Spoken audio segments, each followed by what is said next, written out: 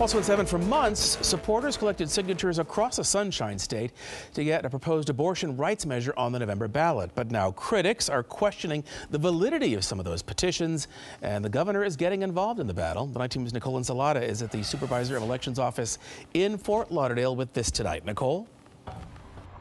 Well, Craig, it seems like the process to get an amendment on the ballot in Florida is a fairly straightforward one. You get enough signatures, and then the language is approved by the state Supreme Court, and it goes on the ballot, and then the voters get to vote. Well, there is a layer of verification in the middle, where all of the county's elections officers make sure all of those signatures are valid. That happened in this case, and in fact, earlier this year, some of them were kicked back. There were even some arrests for fraud. But now the governor is asking for verification, another layer of verification, and some Democrats now are crying foul. Our tolerance for voter fraud in the state of Florida is 0. This is the action of somebody who understands they're losing this fight, and they are weaponizing the institutions of government to try and intimidate voters. Advocates for Amendment 4, which would enshrine abortion rights in the state constitution, needed just over 890,000 signatures to get the proposal placed on the ballot.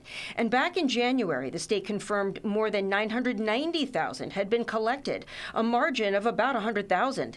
Now the governor says his administration is looking into potentially fraudulent petition signatures, and abortion rights supporters say it's a scare tactic. I think a lot of people are unhappy with the way the state of Florida is weaponizing its resources. This is Amendment 4. No law shall prohibit, penalize, delay, or restrict abortion before viability or when necessary to protect the patient's health as determined by the patient's health care provider. And the ad wars have already begun. A ban where government decides, not you. And that's why Florida must vote yes on 4.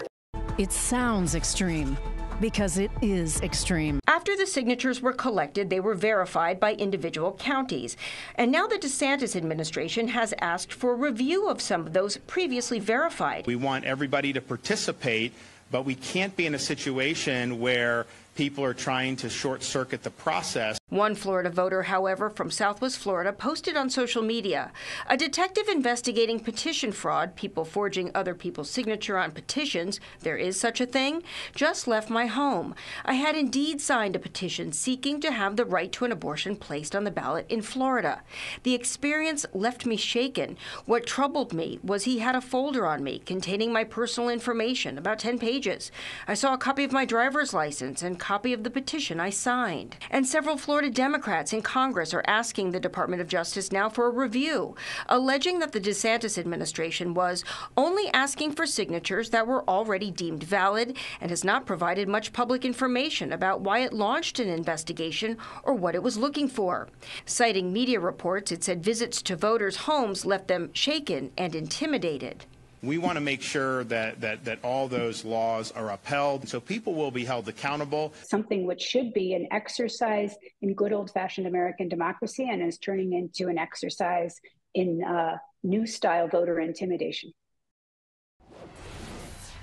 Now, through their social media accounts, officials with the governor's office are reiterating what they say is their duty to make sure that there is integrity in the process. But all of this, at the same time, there's a lawsuit now that's been filed by an attorney from Lake Worth who says that the governor's office, or more broadly, the DeSantis administration, is breaking the law by using state websites to push its own views of Amendment 4.